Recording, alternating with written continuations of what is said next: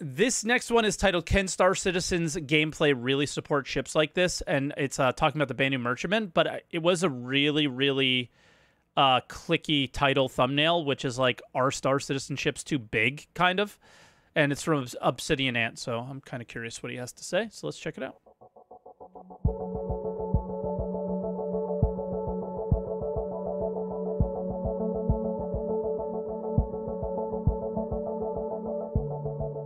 Star Citizen is full of a... Pepe laugh. I think if you guys are subscribers about the Banu Merchantman, they show way more in-game art, and it looks normal. There. It looks like the Banu amazing ships. The game's ultimate goal is whatever activity you want to undertake, like a sneaker, there will be a spaceship to fit the role. From combat to exploration, from mining to trade. Yes, the game is down. The most recent ship video from CIG then is a walkthrough on the current progress for the Banu Merchantman, one of the game's largest ships. It's impressive to say the least. So everybody that's popping in now, I'm watching videos and stuff because the game is down. There's really nothing to do. Mods, if you don't mind, can you just, I guess, anybody who asks if the game is down, can we spam them? It will have a multitude of functions. Rambo, we're gonna watch as always with this game's ships, it is extremely well designed. This ship's design, however, belies a number of important and concerning questions. One of these especially stands out. Whilst big is generally impressive, just how big is Oh yeah, mods too can big. do announcements, right? Now, size has always been important when it comes to sci-fi. The Imperial Star Destroyers in Star Wars are a display of power and strength. Thanks, Selby. Meanwhile, Star Trek's Enterprise is a physical manifestation of human ingenuity and the drive to discover. I mean, that ship, the Star Trek Enterprise, is like an entire city, right? It's like for me, the scale of Star Trek ships is, I never quite could get a feel for it. The Battlestar Galactica perhaps best represents humanity's sheer determination, and EVE Online's Titans are a sign of great accomplishment. How big are EVE Online Titans? I mean, based on the little, those are supposed to be rooms. Like, incredibly huge, right? But what about Star Citizen's Banu Merchantman? Oh, stay safe, Buckilla, and Morph. Well, the Banu Merchantman is a sign of great wealth. Whether that means the real-world size of the player's bank account, well, I'll let you decide. No, actually, no, that doesn't need to be left as an open statement. Real-world finances certainly do play a huge part here. But even still, when it comes to in-game, in fictional logic, it's fair to say that Star Citizen's largest ships are in the same league as all the iconic ships from sci-fi greats. The Banu Merchantman does pretty much everything. It's a base of operations built at huge scale. It has markets, medical facilities, trade operations, vast, perhaps unrivaled cargo capacity, as well as room for vehicles, ships, and a large crew. So you said perhaps unrivaled cargo capacity? Pepe laugh, he doesn't know about the whole C, D, E, F, G, H, I, J, K, L, M, N, O, P. I can't believe it, but when you look at the Banu Merchantman and saw all that cargo, and then think about how much cargo some of the other ships hold, you're just like, how is that even possible, right? Because when you looked, we've never seen anything like the Banu Merchantman cargo hold before. Oh, and of course it's also well armed. As with all of Star Citizen's large ships, the Banu Merchantman can be flown by a lone player. However, in the hands of a single individual, it's more or less useless. The ship is designed and built for huge groups. Now, in some ways, it can be viewed as a guild house, a faction base of operations. Of course, that's not the best way to describe it, far from it in fact, but it's also not a terrible way of describing it. The recent developer walkthrough then of the current progress on the ship gives plenty of insight on what to expect. It also highlights the immense amount of work that CIG put into each and every one of their ships. It's at a level of detail and complexity that is completely unrivaled when it comes to other games out there. Bigger means better. The Banu Merchantman currently costs $720 real-world US dollars. It's a huge sum of money for any in-game purchase, regardless. It's $600. That's with his tax included where he lives. So the base price is $600. It'll differ depending on where you live. Of what it actually allows you to do. Now, of course, you will often be told that many of these ships, all of these ships in fact, are purchasable in-game through gameplay. Well, that may...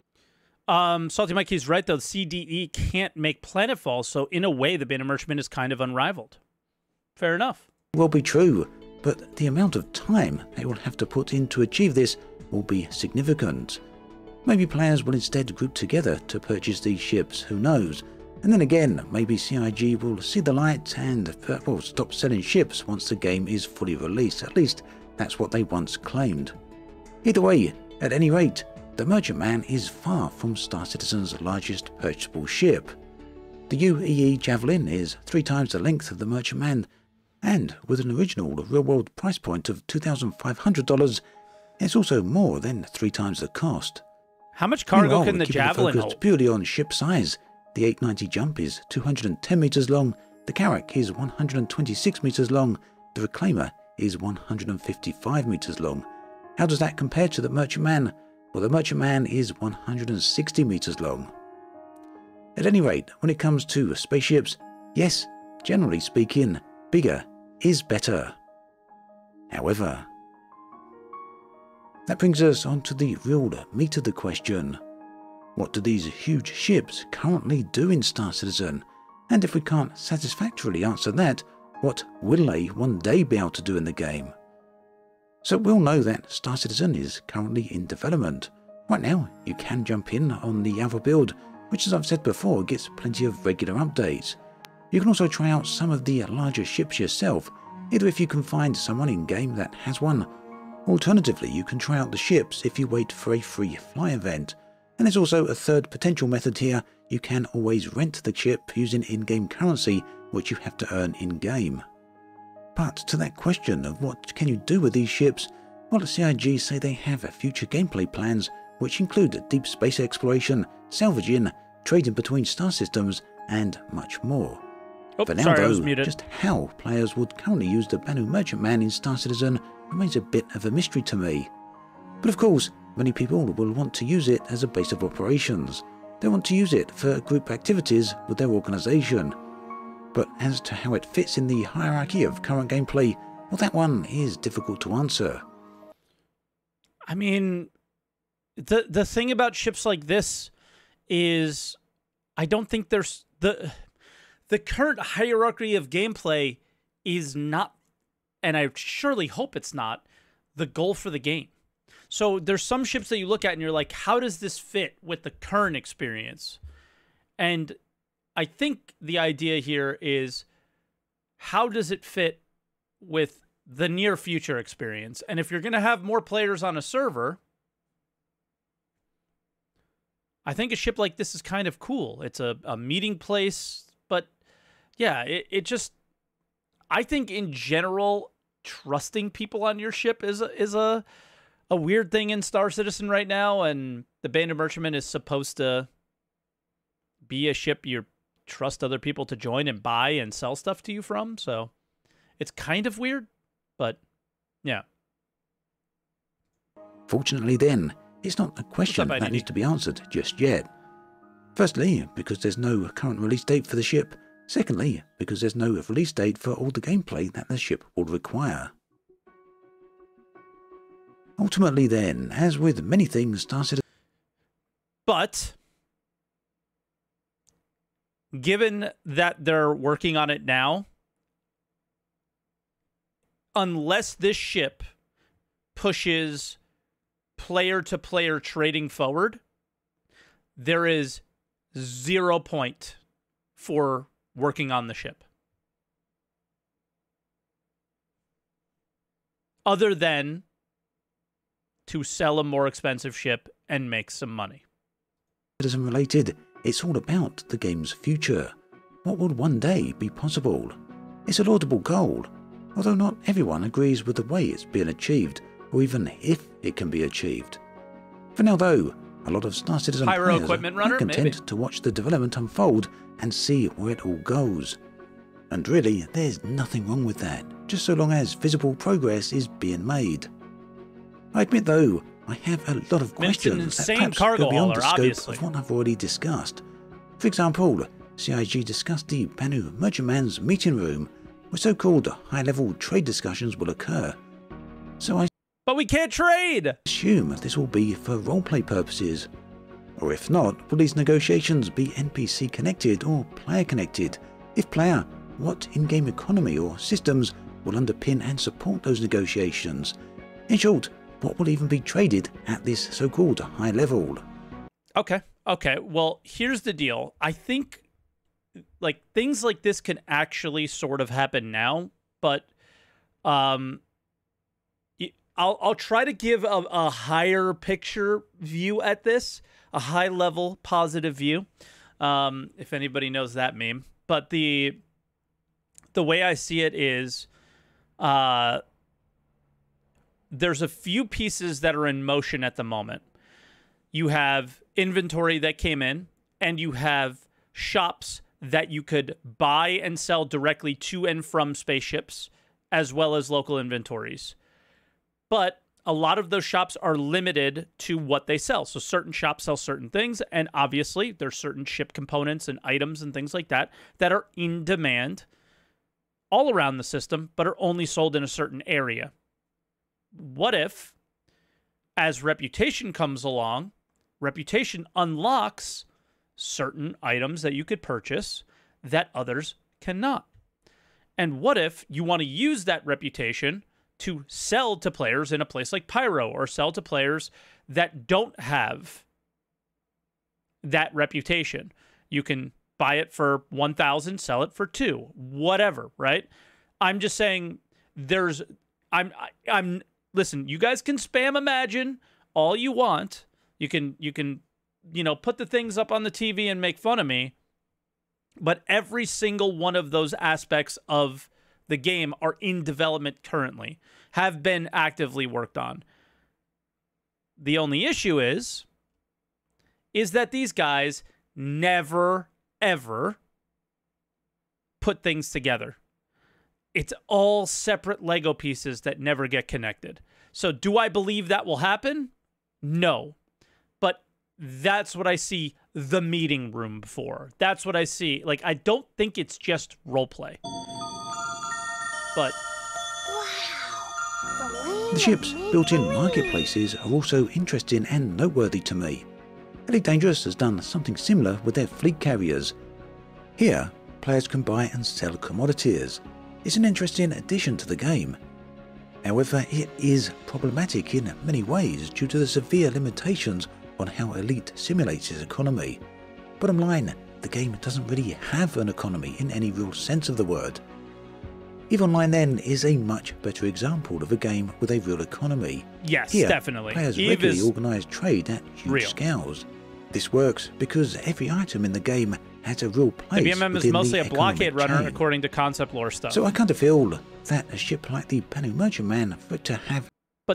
But the thing, okay, at least the thing about the Banu Merchantman that sold me on it had nothing to do with any blockade running or anything. It was that little mini mall that's inside the ship.